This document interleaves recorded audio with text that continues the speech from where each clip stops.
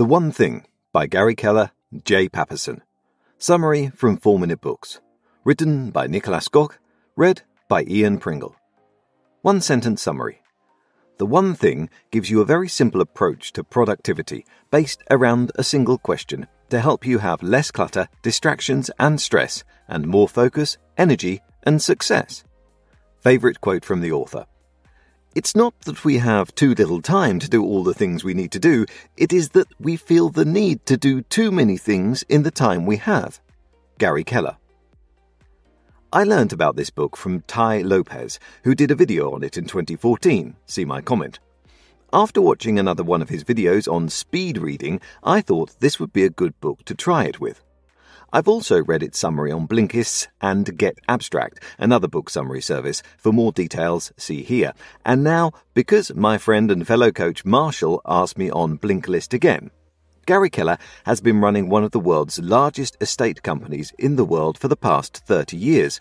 Apparently, that wasn't enough, so he had to write a New York Times bestseller. It's called The One Thing, and here are the 3 biggest takeaways from it. 1. You can figure out your long and short-term priorities and goals with a single question. 2. In order to get focused, you have to learn how to say no. 3. Never sacrifice your personal life for work. Lesson 1. You only need one question to figure out your priorities, both long-term and short-term. If you only take away a single sentence from this book, let it be this one. What's the one thing I can do such that by doing it, everything else will become easier or unnecessary? That's what Keller calls the focusing question, and it's the core concept around which the entire book is built.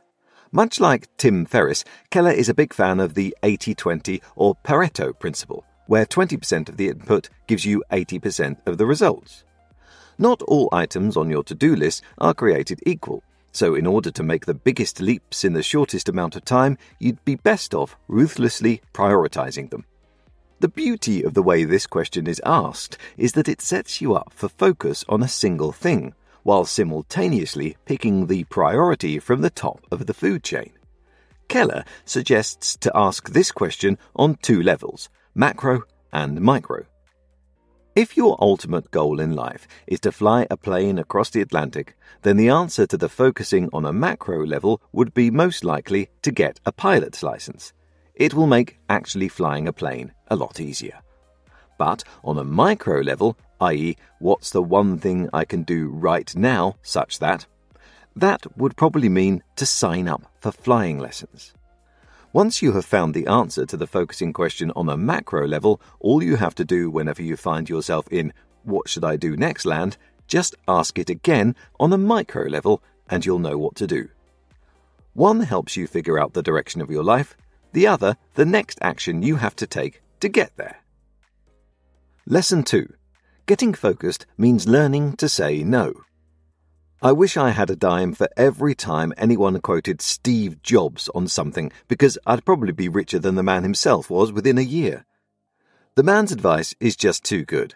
At the 1997 WWDC Worldwide Developers Conference, Steve said that you'd think focus means saying yes, but it actually means to say no. When he returned to Apple, he cut the product lineup from 350 to 10. He said no 340 times. That's a lot of no's. But look at what the few Apple products we know today have become, and you'll see he was right. Asking the focusing question is the easy part. Saying no to all your other seemingly important and urgent to-dos is what's hard. The best way to make saying no easy is to make yourself unnecessary in the first place. For example, if employees bother you with the same questions, create an FAQ and direct people to that. Try to reduce incoming requests and low-level distractions so you won't have to say no as often, and if you do, make sure you give people a time when they'll have their answer. Now, before we get into Lesson 3, I'd like to give a quick nod to Reading.fm, the amazing people behind the audio for this and all the other videos on our channel. Reading.fm is your personal blog radio where you can listen to your favourite articles and essays from around the web, narrated by real, human, professional voiceover artists. Use the link below to sign up for free and start listening to more summaries from 4-Minute Books, as well as your favourite blogs right away. Okay, let's dive into Lesson 3. Lesson 3. Never sacrifice your personal life for your work. A great quote to make a great point. Imagine life is a game in which you are juggling 5 balls. The balls are called work, family, health, friends, and integrity, and you're keeping all of them in the air. But one day, you finally come to understand that work is a rubber ball. If you drop it, it will bounce back. The other 4 balls are made of glass. If you drop one of these, it will be irrevocably scuffed, nicked, perhaps even shattered. James Papasan.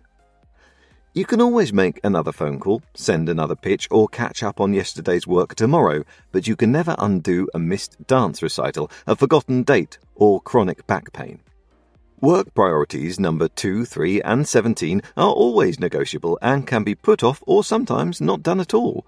As long as you're working on your one thing, you're making sure that when you're working, you're doing what's most important. That more than compensates for having to take off early, allowing yourself enough sleep and taking extra time to buy flowers on the way home. After all, what good is it to achieve your one thing when there's no one left to share the story of how you got there with? Hey, this is Nick, the founder of 4-Minute Books, and if you enjoyed this video, I'm sure you'll also love this next one where we've summarized one of our favorite productivity books to date. Click through to the video and let's learn how you can be more productive.